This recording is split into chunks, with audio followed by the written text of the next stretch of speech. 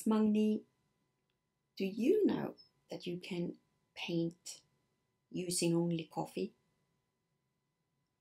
So what I did, I took my coffee that I didn't drink yesterday and I turned it into great paint.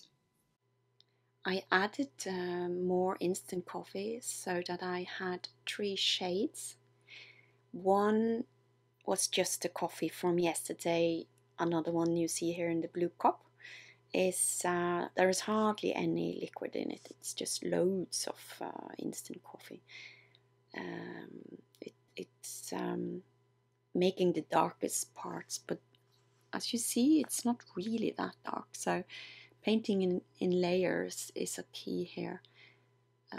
I also ended up sprinkle the instant coffee into the wet areas just to make it dark enough and get a good contrast. If you're used to watercolor, this is going to be nearly the same.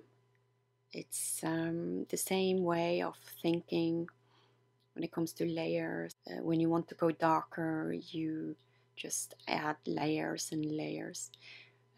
After some layers, it gets kind of sticky. That doesn't happen in watercolor. The good thing about this technique is that you only need coffee, some paper and a brush, and you can do this anywhere.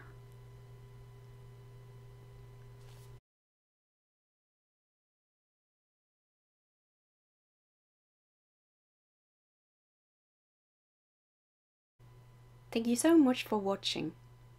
You can subscribe to this channel and get the latest updates.